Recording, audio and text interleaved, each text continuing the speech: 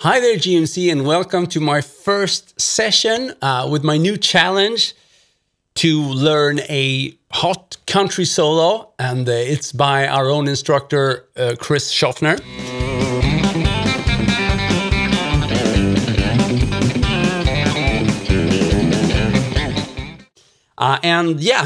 Thanks for voting. I agree with the outcome of the vote because I also wanted to learn this lesson. Simply because it's a style I'm not familiar with, but I should have some advantages because I've been practicing, hybrid picking for a long time, and I've always tried to do it like super smooth, ow.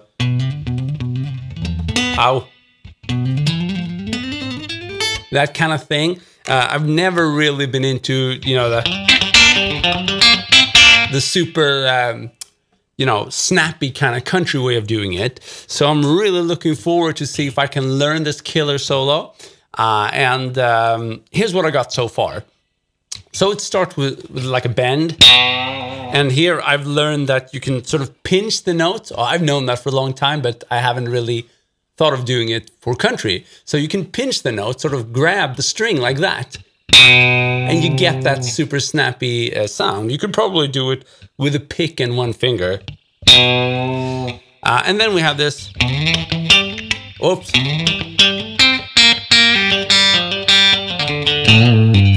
So I'm looking at the tab while playing this.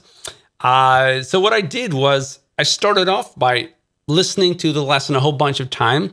And before I even tried to play a lick, I would sort of try to see if I could isolate just one single lick that I could sort of hum and hear in my head. Because I found that for me, I've played for over 20 years.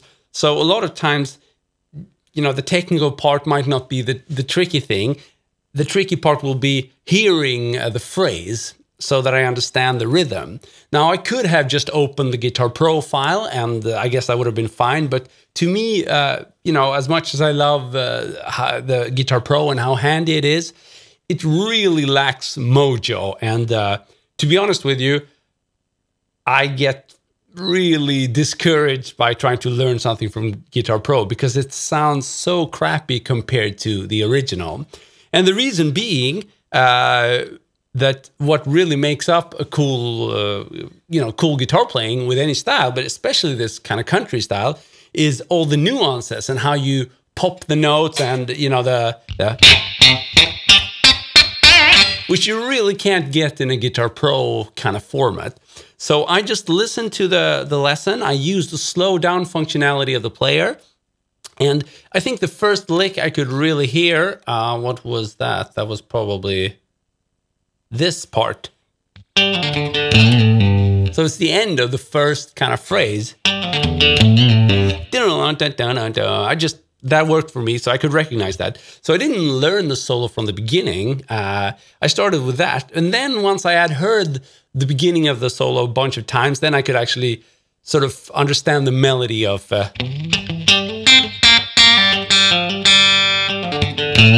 But again, I think that what a lot of people do is they sit with a Guitar profile and they look, oh, that's a 16th note, 1, 2, 3, 4, 1, 2, 3, 4, I can play that. And, that's fine, but I don't think if I learned things that way, I would sound more like a computer trying to play the solo. Whereas if I learn it by connecting with my own musical sense, like, I can hear that little melody, then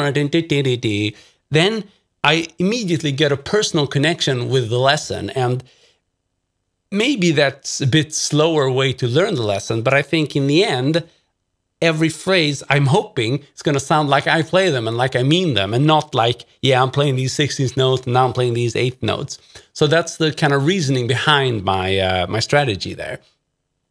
So I don't know what more to say.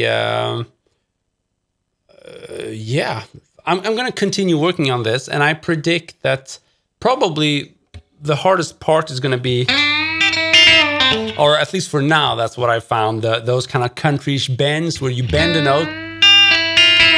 And then, yeah, that's hard for me. I've done a little bit of that, but not much. There's some fast picking but I have an advantage there. I've done that kind of stuff. So there's like, that's fine for me, even though I think Chris does them 1, 2, 3, and then he does a hybrid thing at the end. So, but I think I'm going to cheat and I'm going to skip that because there's so many other things for me to focus on.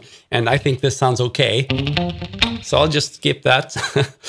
And yeah, then there's a lot of open string pull-offs, but I haven't gotten to that part yet. So I'm just going to spend some time at the beginning now, see if I can get some flow. And yeah, one more thing that's definitely going to give me a problem is this. That kind of... So you're supposed to slide and then bend. I think it's like a... Yeah. And then, you know, you should kind of do a staccato note, like pop the note. And the tricky part here is when I'm bending, I'm actually disabling the possibility to play the next note because, you know, this bend mutes the next string, right? Here's how the next string sounds, the A string. So I'm gonna somehow have to bend and then get rid of the bending finger so I can play the next note. That's gonna be difficult for me.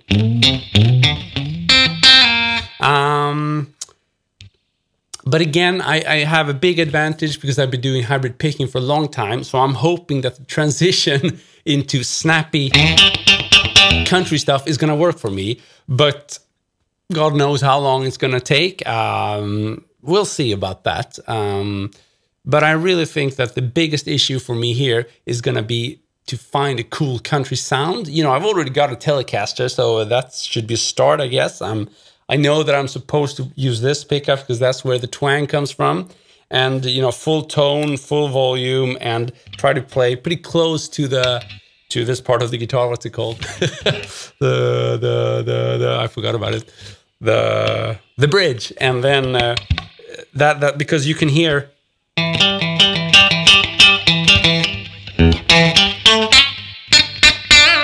Here.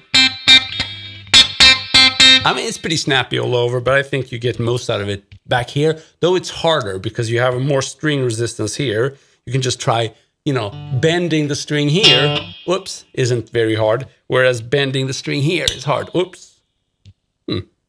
So yeah, yeah, lots of me to explore here. I hope you're going to stay with me and follow me on my journey and maybe try to get some licks out of the lesson as well. Because like I told you in the thread there, I've never... I haven't learned someone else's entire solo for over a decade, definitely, maybe more. Of course, I've stolen licks and phrases here and there, but never in solo in entirety. So that's going to be kind of new for me, and it'll be interesting to see. So far, it's gone pretty well, but we'll see. My biggest enemy is usually myself. So if I get bored after a few days, maybe I won't be able to finish it in a convincing manner. But that's why I told you that I need to choose a solo that I'm really loving the groove of. Otherwise, I know that I'm never going to be able to keep it up for more than a few days. And a few days is usually not enough to learn a whole solo. So I'm going to need more time. And maybe this is something you can apply on your own playing as well.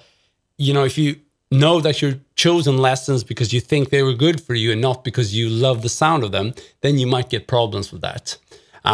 But yeah, to finish what I was saying earlier, I also hope that maybe you can, even if you haven't got the shops to learn this specific lesson, maybe you can still grab some licks and just follow me on my journey, because that's usually how I learn stuff, except for this one time where I'm trying to learn a whole solo. Usually I'm just grabbing licks and bits from the GMC lessons. And that suits me very well, because I can just take a short passage and I can play around with it in my improvising, because that's usually what I do when I play lead guitar. I just jam around. Yeah, so thanks for joining me, and see you soon. Cheers.